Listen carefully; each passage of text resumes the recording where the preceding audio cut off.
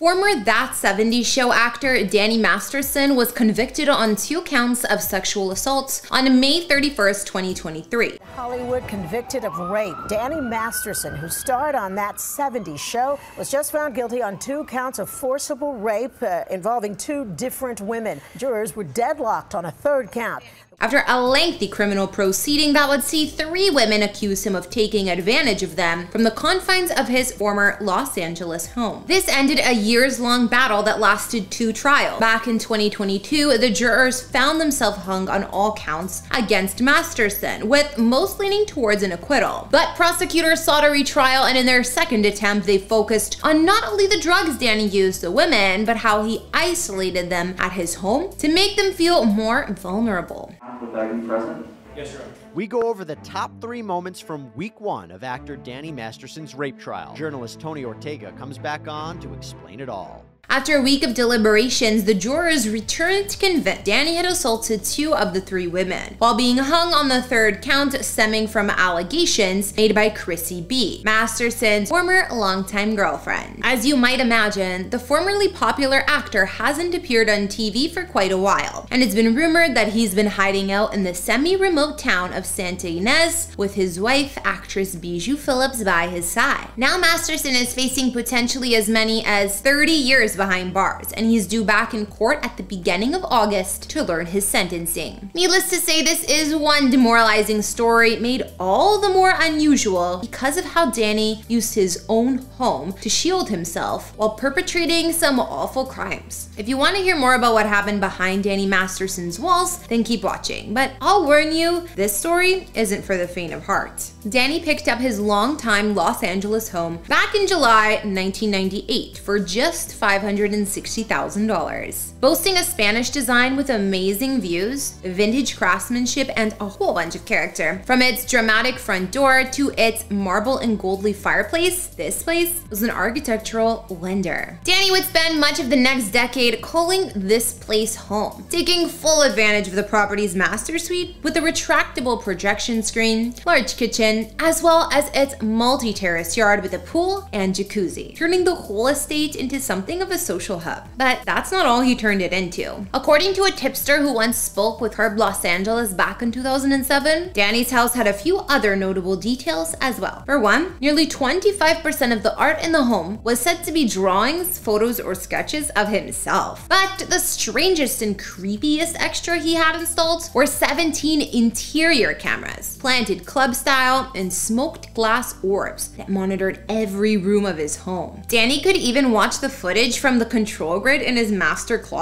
So is it any wonder that according to his accusers, this became the scene of all 3 crimes he's now been found guilty of? Danny's first accuser claims that she went to his house to pick up a pair of keys from him sometime around April 2003. When she got there, she saw Danny was entertaining guests and decided to join in on the fun with some mutual friends. But about 20 minutes after she received a mixed drink from Masterson, her vision became blurry and the actor pushed her into the jacuzzi. Afterwards, Danny brought the woman upstairs and proceeded to assault her by washing her off in the shower and then putting her in his bed in the master suite. At that point, she was too weak to fight him off and he threatened her with a gun after she tried to pull away. Danny's second accuser claimed that she was also drugged and then assaulted by the actor in November 2001, 5 years into their relationship together. After angering Danny by yanking hard on his hair in an attempt to get him to leave her alone, a month later he attacked her while she was asleep in bed and unable to defend herself. The third accuser, who would speak at Danny's trial, told a strikingly similar story. One night, Danny demanded that she come over to his house. When she arrived, he told her to remove her clothes, and not wanting any possible violence to take place in retaliation, she listened. Afterwards, she was afraid to go to the authorities due to her membership in the Church of Scientology, the same faith that Danny's also part of. The last of these incidents took place in 2003. 4 years later, Danny would list this property for $1.59 million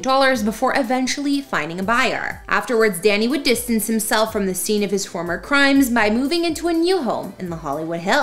Believe it or not, but in a strange twist of fate, the new home Danny Masterson moved into had nearly as shady a reputation condition as the one he left. That's because Danny's new estate was previously owned by none other than Chuck Berry. Originally constructed in Los Angeles' quiet Bronson Canyon neighborhood back in 1923, Chuck Berry lived in this house for years, throughout both the 80s and the 90s, before a series of sexual harassment charges and assault allegations would hit the musical superstar. These eventually led him to selling the property in 2000 for only $570,000. 7 years later, the property was bought by Danny Masterson and his wife Bijou Phillips for much more than that, $3 million to be exact. Secured behind spiked gates and high hedges, not to mention some equally dense greenery, Masterson sure likes his privacy, huh? Anyways, this circular estate spans 2/3 of an acre. The property boasts a sprawling 4-bedroom, 3-bathroom Spanish Revival style main house with close to 4,600 square feet. It might have been built 100 years ago, but to this day, the home still maintains much of its original architectural details, including a colonnaded front porch, a carved wood front door set into a pointed archway, and well-preserved woodwork, antique fireplaces, as well as semicircular windows. Upstairs, the guest bedrooms are ample in size, while the primary suite includes a private sitting and dressing room as well as a sun-flooded bedroom with an updated vintage-style bath and access to a gigantic terrace. Downstairs, each room flows from one living or entertainment space into another. For instance, the living room with its carved stone fireplace also features coffered ceilings, while the formal dining room is surrounded by glass doors and links to the gray Eden kitchen by way of a butler's pantry. Outdoors, lush landscaping surrounds serene gardens as well as a swimming pool and a tennis courts. There's also a separate gated driveway that divides the main house from the detached garage that's been converted into a studio-style guest apartment with kitchenette, bath, and a soundproof 2-room recording studio. Pretty gorgeous, right? Well, once the accusations against Danny were brought to light, he'd lose an unrelated lawsuit against his mortgage holders, which left him on the hook for nearly $2 million owed on this property. That forced him to list the home for $7 million. Property was later taken off the market before being sold in 2021 for $6.2 million.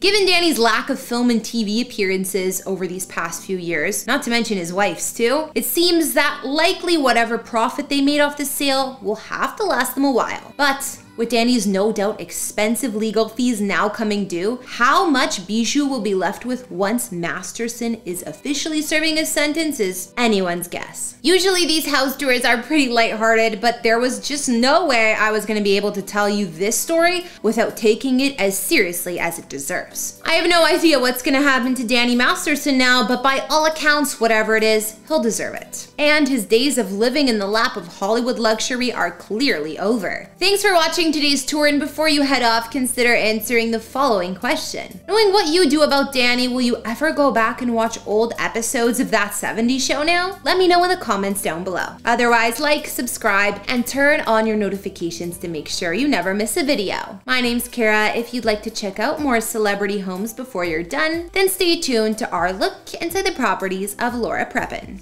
Bye. Music legend Tina Turner recently passed away in her home near Zurich, Switzerland, where she had lived for almost 30 years, a place that she had made her sanctuary. Her property was more specifically located in the town of Kushnot, where Tina was a valued member of the community, and the star revealed in her 2021 documentary Tina that she spent the last phase of her life in private alongside her husband Erwin Bach. Tina Turner passed away at the age of 83 on May 24th, 2023, following a long, unspecified illness. In what may have been her final public words, Tina told The Guardian about how she hoped the world would remember her. She responded to this question saying, "As the queen of rock and roll, as a woman who showed other women that it's okay to strive for success on their own terms." And when she was asked about what frightens her about getting older, she replied, "Nothing. This is life's full adventure, and I embrace and accept every day with what it brings." After Tina's passing, tributes were laid outside the iron gate of her massive mansion with with notes from fans reading things such as "You're simply the best," and with candles and flowers being piled outside. In her recent documentary, we could see that one of the main properties Tina and Erwin called home in Switzerland was their Chateau Algonquin estate. They moved to the countryside back in the 90s, and she said she liked it in Switzerland because everything here runs according to the rules. While Tina reportedly didn't speak German, one of the national languages of the country, her husband would always translate if needed. While Tina Turner was born in Tennessee, she became a citizen of Switzerland in 2013 and renounced her US citizenship after marrying her longtime partner, German-born Erwin Bach, who she'd been with since 1986. When speaking about why she relocated to Europe back in 1997, Tina said, "I've left America because my success was in another country and my boyfriend was in another country," adding that her single private dancer was a smashing success in the UK. The couple had been living in Switzerland for years, but due to strict laws in the country, there are restrictions against foreigners purchasing property. Therefore, Tina and her man had been renting a compound known as Chateau Algonquin for many, many years. An absolutely jaw-dropping home in Zurich, Switzerland. Back when Tina was still with Ike, she always felt like she never had space of her own, and needless to say, she's now making up for it with this home, where she was in total control of her physical surroundings. While the interior of this place is under pretty strict lock and key, reports suggest that this estate looked like a European palace. It has ivy snaking up the walls,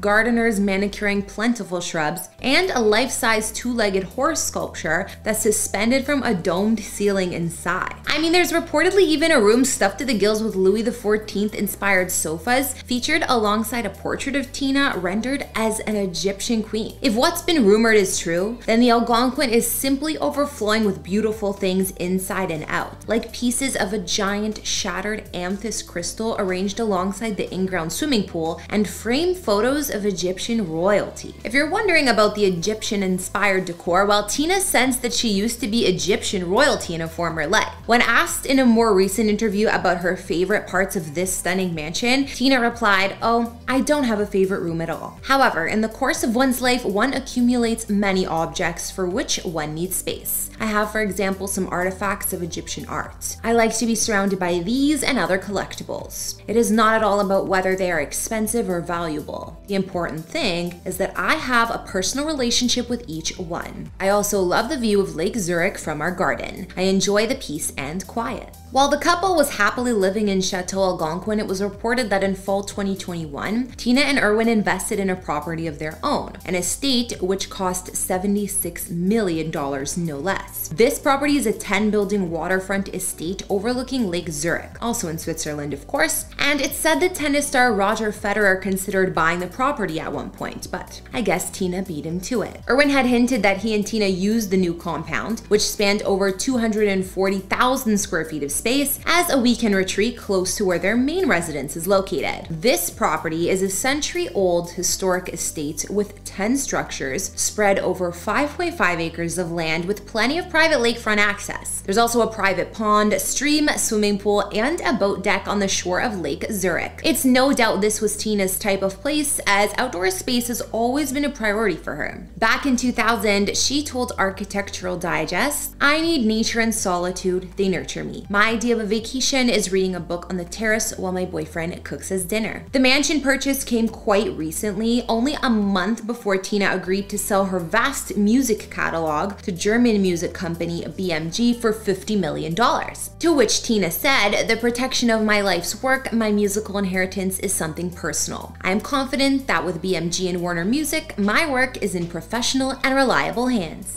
Aside from this retreat, Tina also long enjoyed a vacation home located on the French Riviera, a villa situated in the hills. Tina would often drive herself south from her home in Switzerland to throw lavish parties and celebrations here in France. But she also enjoyed this property because it's in the heart of the wilderness. Tina says she discovered it after renting a little pink house nearby, and when she heard that a villa was up for sale, she jumped at the opportunity. The villa is situated between two mountains and surrounded by woods and wildlife. More recently, the interiors at the French abode were described as a mix of grandeur balanced by informality. She She told Architectural Digest, "When I see something I love, a suite of furniture, a piece of art, I never measure, I never hesitate, I just buy it. Eventually, I'll find a place for it. I've always wanted and needed to transform my surroundings because decorating is my first response to loss and upheaval. Settle, collect, create a private universe." Tina and her designers drew inspiration from all over, including the Greek. Her home boasts Greek and Roman pottery and sculptures that are always on display and other accents throughout. Even the column pool and terraces have canvas shades bordered with a Greek key motif. Elsewhere, Tina had a small private library where she could write and study on an antique card table, surrounded by her leather-bound volumes on art, religion, and ancient history. Then we come to the master suite, which was Tina's favorite room in this house and one that she's taken to calling Cleopatra's Barge, which obviously has an Egyptian theme, while the decor complements the amazing views of the sea. Downstairs, you'll find a plush basement spa, a screening room, and a trophy room, while every major space in this multi-level villa opens to a patio or balcony with stunning views over the Riviera. While the world grieves the loss of legend Tina Turner, she will no doubt be remembered forever for the mark she made on the music industry, as well as in the Switzerland community she chose to call home for so many years. That's gonna wrap up today's special house